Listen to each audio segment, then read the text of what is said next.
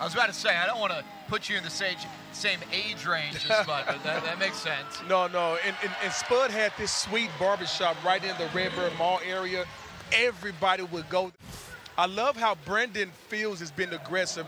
You can tell that Coach G has been adamant about having the guys attack the paint. When they attack the paint, good things tend to happen.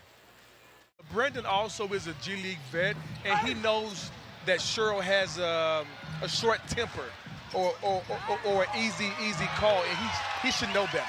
There's Brandon Fields getting up above the rim. We don't see that very often. It's really hard for any defensive team to play consistently when they're just chasing the ball every single pass. There's another three. This time, Brandon Fields joins in on the action. No idea he had 29. 29 on 13 at 24. Knew he had a big night.